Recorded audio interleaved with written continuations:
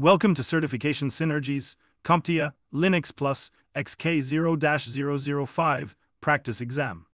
Questions 31 through 35. This video is part of our practice exam video series and is filled with questions that closely resemble the real exam. So are you prepared to test your knowledge? Great, let's begin. Question 31. During VM provisioning, a cloud architect is adding necessary software packages to the system. Among the options provided, which tool should the architect utilize to complete this task effectively?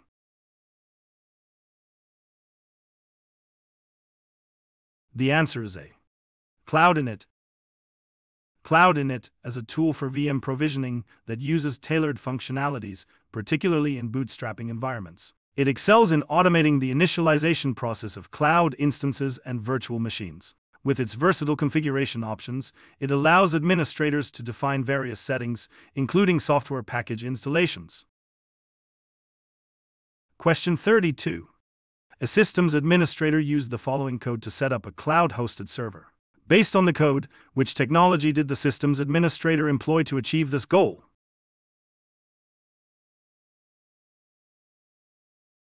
The answer is C. Ansible. The systems administrator likely used Ansible to complete this task. Ansible is a powerful automation tool that simplifies the management and provisioning of infrastructure, including cloud-based servers, using YAML as its primary language. In the provided code snippet, the YAML file specifies the creation of an AWS EC2 instance using the EC2 module.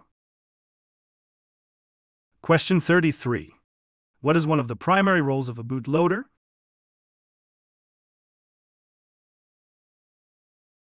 The answer is B.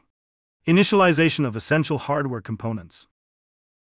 The bootloader's role in initializing essential hardware components sets the foundation for the proper functioning of the system during the boot process. This involves tasks such as detecting and configuring the CPU memory and storage devices. By identifying and appropriately configuring these components, it lays the groundwork for the operating system to effectively utilize them once control is passed to the OS kernel. Question 34. A Linux administrator is troubleshooting an issue where a newly deployed container fails to start correctly. Which of the following commands will enable the administrator to identify the first command executed inside the container immediately after it starts?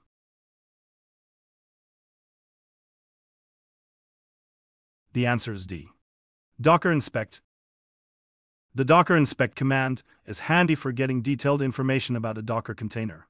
One thing you can view with this command is the container's entry point. This entry point lets you set what command runs when you start a Docker container.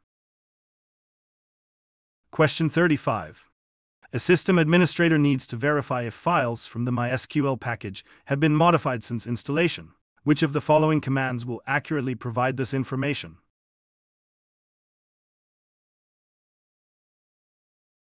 The answer is D. rpm-v MySQL-server. The rpm-v command is used to verify the integrity of package files. In this use case, the rpm command with the -v option, followed by the package name MySQL-server, allows for a comparison between the current state of the MySQL package files and their original installation state.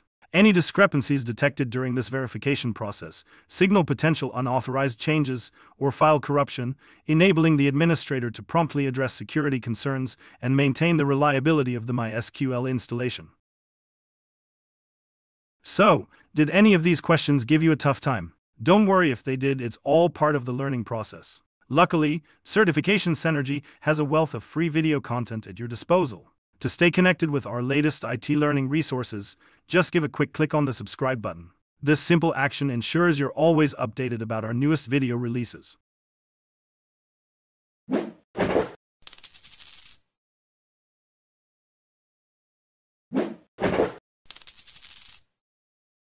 Thank you for watching. Subscribe for more great content.